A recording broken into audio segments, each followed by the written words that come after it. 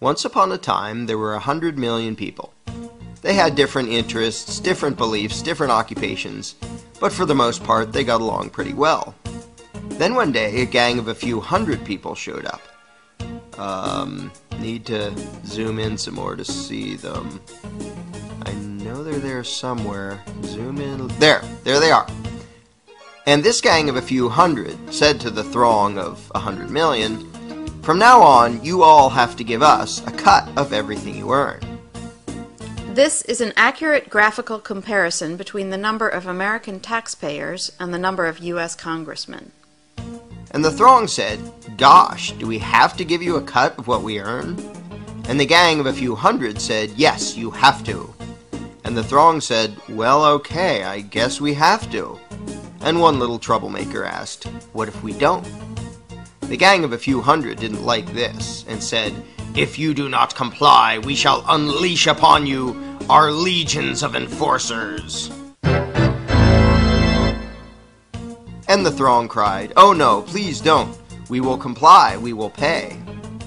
This is an accurate graphical comparison between the number of American taxpayers and the total number of IRS employees. Time went by, and the gang of a few hundred said, "Now we want more of what you earn." And this kept happening over and over again, until eventually some of the throng were paying almost half of what they earned to the gang. Whenever the gang demanded more, the throng would say, "Golly, we're already having a tough time. Do we really need to give you even more?"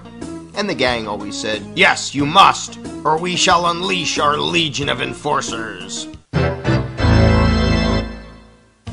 Now the gang of a few hundred was getting trillions of dollars every year, spending it on wars and pyramid schemes, giving away goodies to their friends, buying influence, and doing lots of other things.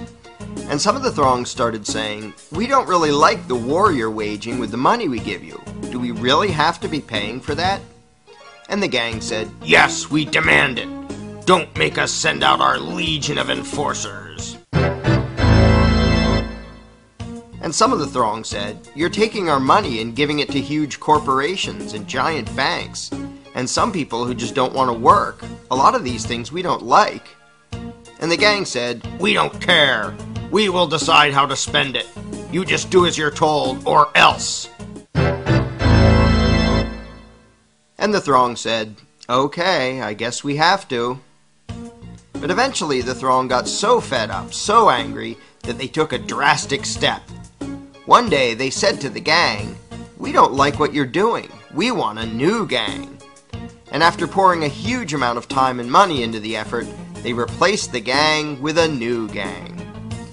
Then the throng pleaded with the new gang, "Now, at long last, can we keep our own money, or at least keep more of it?" And the new gang said, "Sorry, but after much discussion, we've decided that you can't. You have to keep giving us what you've been giving, in fact, a little bit more than before." The throng was distraught and said, "This is dreadful. But after all, what choice do we have? I mean, they say we must comply, and they have that scary legion of enforcers. We're powerless against them.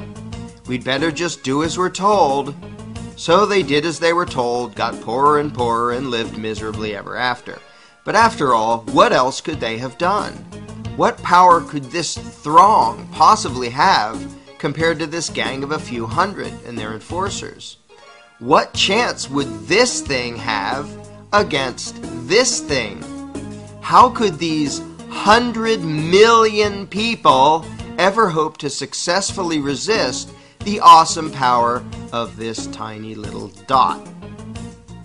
In case anyone missed this, let's review. Here's them. Here are their enforcers. Here's us. Them, us. Them, us. Does anything about this seem just a little strange to you? Are you perhaps wondering, why does the throng need the permission of the dot to do anything? Why do these people feel the need to ask this tiny little dot if they can keep more of what they earn? Why would they spend year after year literally begging for lower taxes from this little dot? Is this dot just really darn intimidating? Is it very persuasive in its reasoning? To be blunt, why would this throng give a rodent's backside what this tiny little dot wanted? The fact that this tiny dot has the gall to issue such demands to such a throng is pretty startling in and of itself. But what is far more amazing is that the throng obeys this minuscule little parasitic gang of control freaks. What could possibly explain this? Let's ask the dot. This is how it works. When we, the dot, take your money and spend it on things you don't like, we're representing you. In fact, though you're not allowed to actually keep your own money, you're allowed to decide which little dot will steal half of what you earn.